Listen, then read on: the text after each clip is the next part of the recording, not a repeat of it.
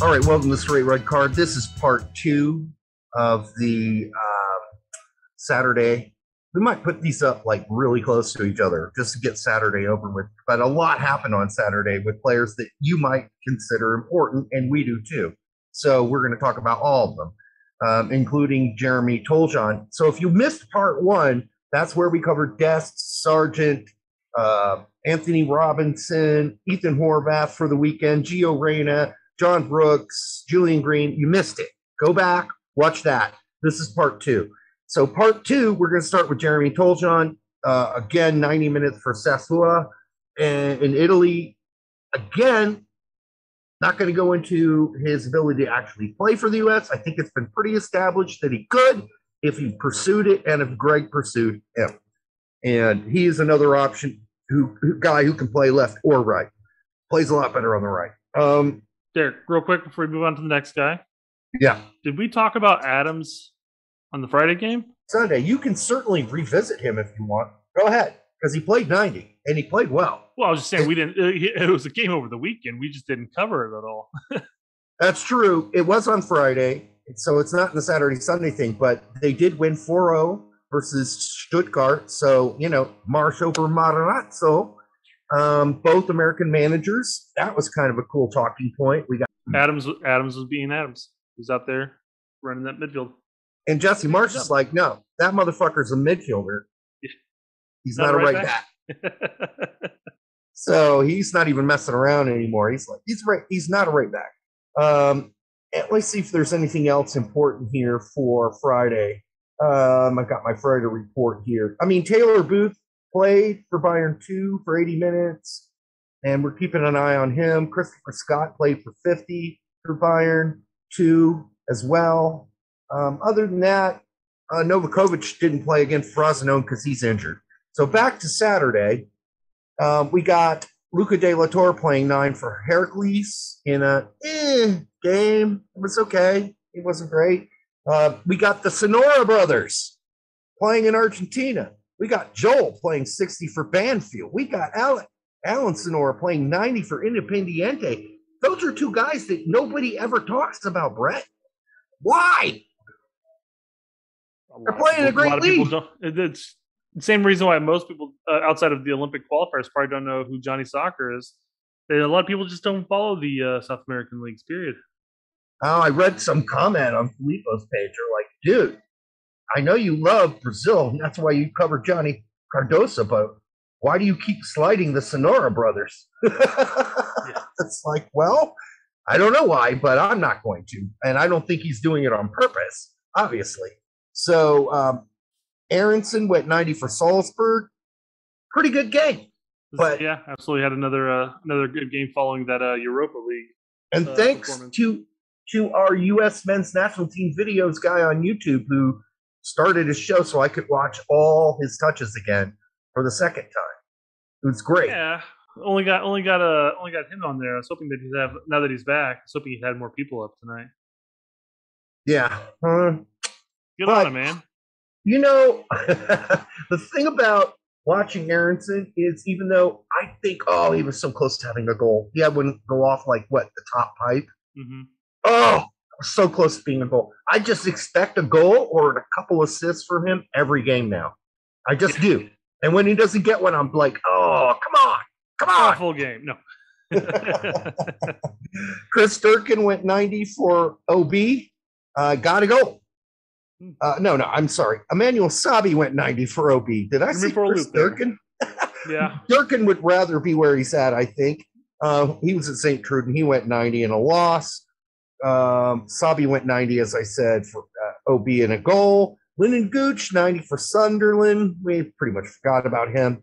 And then there are some guys that you want to keep an eye on who are young. Devin Tanton went 90 for Fulham's U18s. Got an assist. This is good news. You've got to keep an eye on these young guys. Nicholas Giocaccini, still hated by his manager for whatever reason. And it wasn't that he kicked his dog or anything, but he only got 20 for Cayenne. We're getting to a point here where I think Giocaccini needs to think about leaving because he's getting butt romped there. Like, he gets no time, and when he gets time out of position. I think he needs to say, fuck this team. I'm out of here. But, if he could, he would have. So he's not getting the offers. He could be very much in a situation that Horvath was at Bruges and just likes the city. That's a stupid reason. You're a fucking soccer player. You need to play you're a professional player. You need to play soccer professionally. And if you're just like hanging out on the bench for some Division II French team that doesn't respect your skills and doesn't really know how to use you, get out. Don't give the manager a middle finger, but get out of there. All right. It's a tough situation to be in, though, because obviously he's in French 2 right now, not really getting that many minutes. And like you said, if he does, he's getting played out of position, sort of like how he's out of position with the United States national team.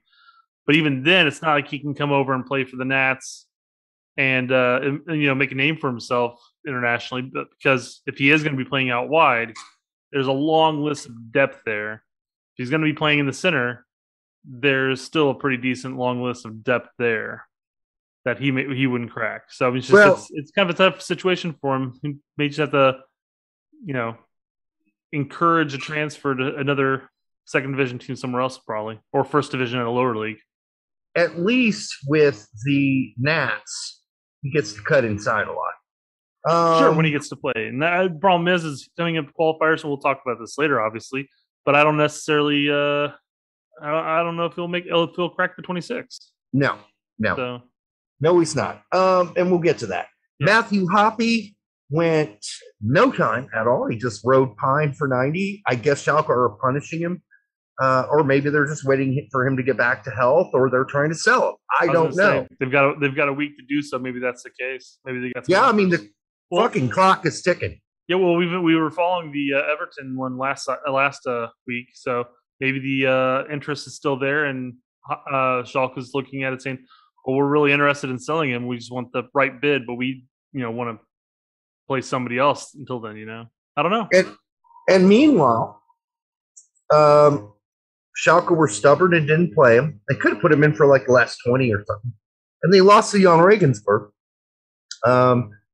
And a guy who never gets any attention whatsoever, and I don't know why. I understand he's 29 or 30 years old. Jan George played. He didn't play that much, but he played 10 for Jan Regensburg. He was like the core guy for them. He's a dual national. And now we just ignored him for like, I don't know, 6 years. Joe Enochs going down in lower levels of German soccer. He's an American manager. And Zwickau, who is the manager of, lost 2-0 to Braunschweig. And then there's this young kid that he is starting at center forward there at Zwickau in 3 Bundesliga named Johan Gomez. He was in Portugal before. Now he has moved and he's playing 3 Bundesliga. He's a young kid. So he started him. He pulled him in the 50th. But something to keep an eye on, young player. Okay, and then I'm just going to run through a bunch, and we're going to be done with this segment. Yeah. Marcel Kostley, 90 for Waldorf Mannheim. Maurice Malone didn't even get dressed for Augsburg. Mayo Corboz, 40 for Verl. Ken Gibson, 90 for Sonnenhof.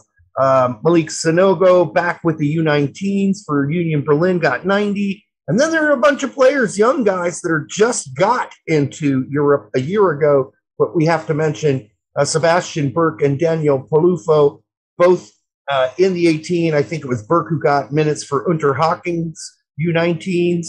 Then we got Lucas Tamares, who is in the Hoffenheim U19s, got 20 and a goal. Aiden Harangi got 20 for Eintracht Frankfurt's U17s, and then the rest. Shaq Moore, last minutes for Tenerife, and I'm not even going to mention the guys that play in Sweden. And then Tyler Boyd, now at Rizespor, got no time yet. Obviously, he just arrived. And Awesome Amir, 20 for Lot, way down in the table as well. So that's it. That's part 2 for Saturday. We're going to move on to part 3, which is Sunday. God damn, this seems longer than usual. All right. See you soon. A lot of names.